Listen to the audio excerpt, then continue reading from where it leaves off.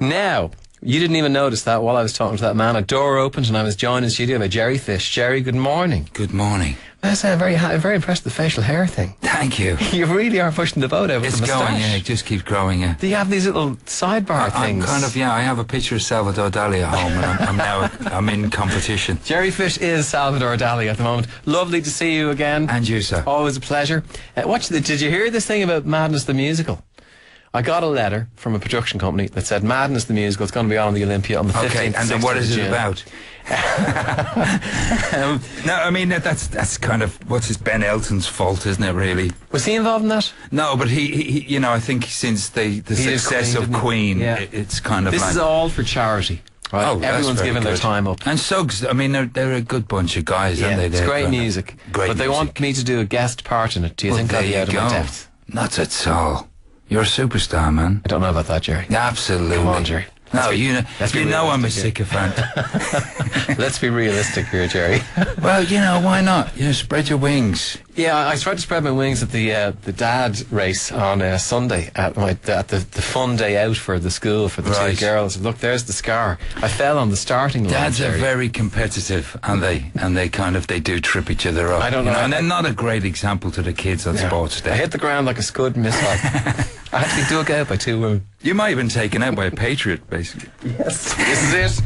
Jerry Fish is with us today to talk about songwriting. We're having this competition. We're trying to find the best singer-songwriter, the best unsigned singer-songwriter in Ireland. We've got about 400 or 500 entries so far. The standard is really high. It's right across the board. There are bands, there are people with guitars, people with home computers, all manners of things. If you have a home computer, the Apple GarageBand thing is amazing.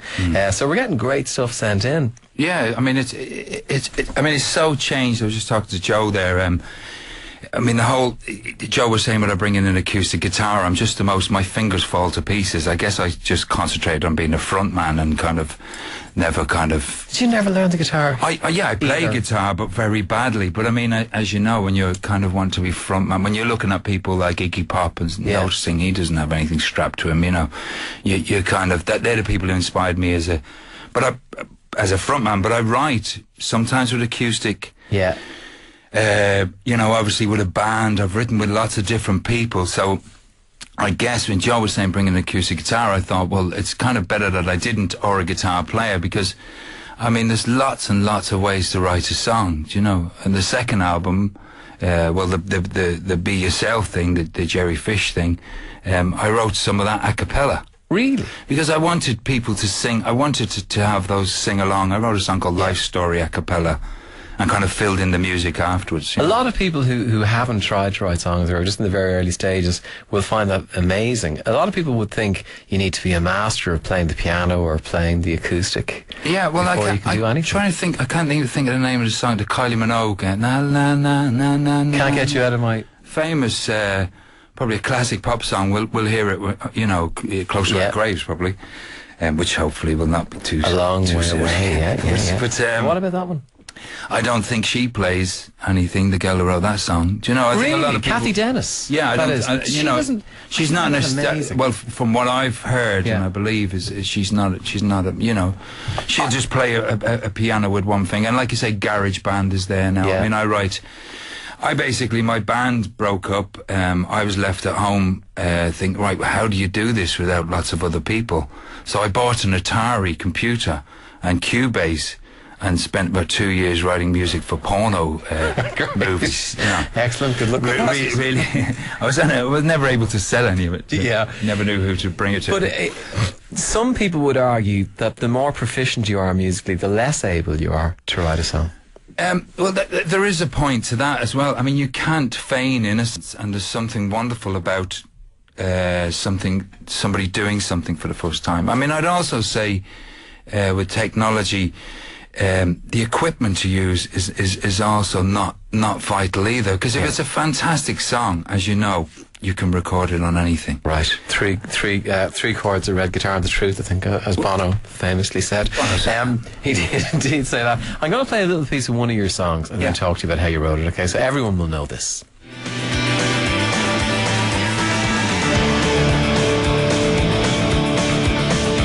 His essential complications are hung up on confusion. confused. It's a planet full of traffic lights and traffic light abuse. But that's no stranger than strange, or any other stranger. He claims it's dangerous to be innocent, shoot a victim every time. Histories of insanity intruding on. Absolutely brilliant, Jerry. Still, and the night in the Olympia, may I say, this was sensational, absolutely sensational. As were you. That was a top 5 US modern rock chart in the US. Yeah, in the college radio. So it does you favours to this day, basically. How did it come about? How did that get written? It was a band effort. So I mean, we'd kind of I think we'd just been signed, and we were kind of. Just a rehearsal room. I mean, a lot of guys in bands will know how that works. You know, yeah. you kind of spend most of your life in a garage somewhere, kind of working stuff out. You know, and I guess I was in lots of garage bands. You know, probably lots and lots of them before An Emotional Fish. Always with the same bass player, I have to say. Right. Ender and I go back a long way. Did it start life as a piece of music, which you then wrote lyrics for, or it did? I think the bass line, which is probably the biggest hook in the song.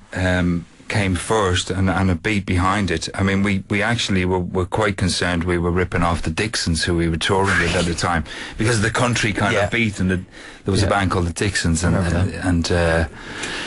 they had a lot of country influences. So we thought, oh, you know, what are we doing? But for me, and then the lyric kind of came. I mean, a lot of writing for me, I guess, is therapeutic in some ways. You know what I mean? Yeah. I'm kind of getting stuff out. I don't really know. The lyric of that always fascinates me. There's lines in it like it's a planet full of traffic light and traffic light abuse. That is just such a beautifully observed line. And yeah, well, I'm still kind of. You know, kind of in the same mode. I think, you know, the QWERTY keyboard is something that really fascinates me. It's, you know, we've invented this keyboard. Most people don't know why it's invented. It was invented to stop keys jamming on a keyboard. Yeah. Yet we have one on an iPhone. You know, I mean, people don't like change. Yes. They're very stiff to change, and I just think there's a lot of bullshit in the world, and basically celebrate this party's over is kind of me saying, you know, I'm going my way, and I'm going to. You know, going home, which I think home is a word that's full of different meanings. Different meanings, but the same meaning to everybody. I think, you know, it has, I guess, lots of different meanings, but the beautiful. same. Play the next one to you. Now, you nearly drifted out of music. There was a point when you weren't going to go back to it.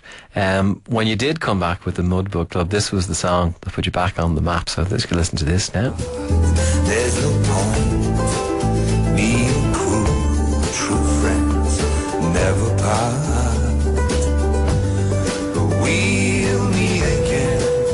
Trust me, my friend, there's no harm in goodbye.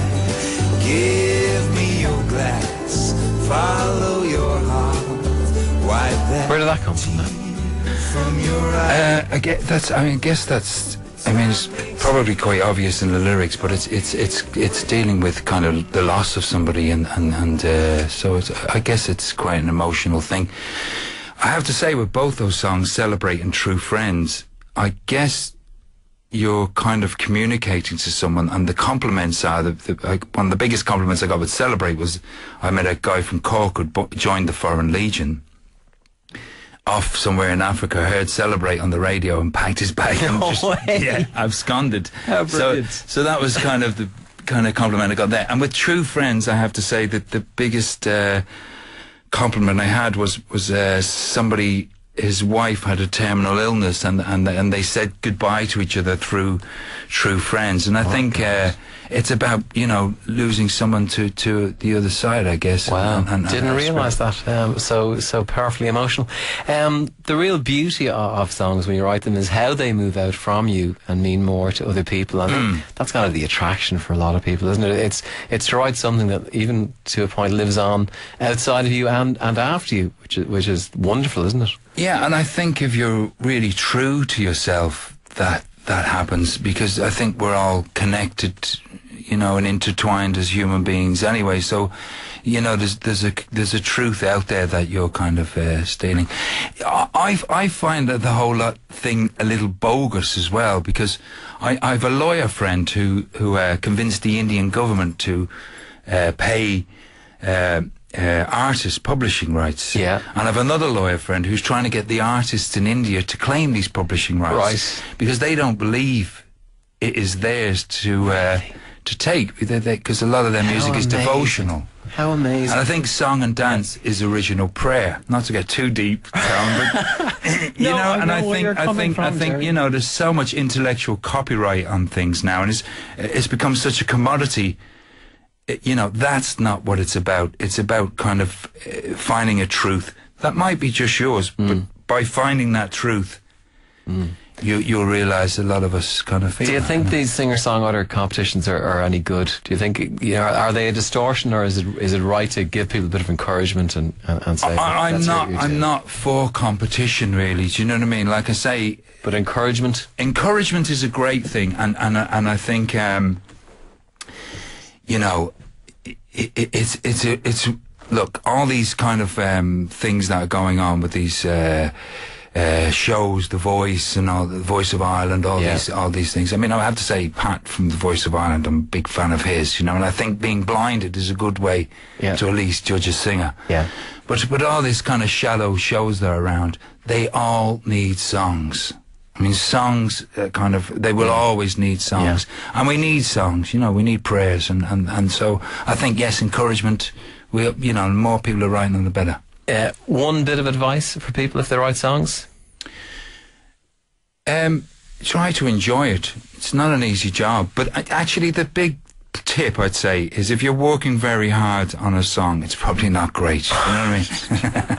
Because the good ones come very quickly and very easy, but you probably have to write an awful lot of bad ones before you get the bad ones. Yeah, don't you? Until you do, because you're learning all the time, and then all of a sudden you stumble on something that's. Well, Jerry, the whole idea of this was to try and find, you know, encourage people, and more than anything, because a lot of the reality shows just, you know, build them up to rip them down. So we really just want to say, look, let's hear what you have and let's see what we can do with it. So it's all about encouragement. Hopefully we'll find great songs. True Friends, I had it for about 3 years. I played it to loads of people. Nobody nobody got it. Nobody knew what it was about. It was, you know, just, you know. How amazing. And then it became a hit. So, you know, kind Jerry, of believe in yourself, I think. Is a pleasure seeing you as always. Thank you, gigs Tom. in June. You're playing the Asia Festival in Carlow on the 9th, the Glore Theatre in Ennis on the 16th, Westport Festival, that sounds amazing, great, Festival on the 24th, and the Heritage Music and Arts Day at Heritage Park Westwood on the 30th. Looking forward to it. There you go. Sean is on to say, just listening to Jerry is giving me encouragement. Love his attitude to music. Great. So do I, Jerry. Sean, actually, how you pronounce that name. My apologies.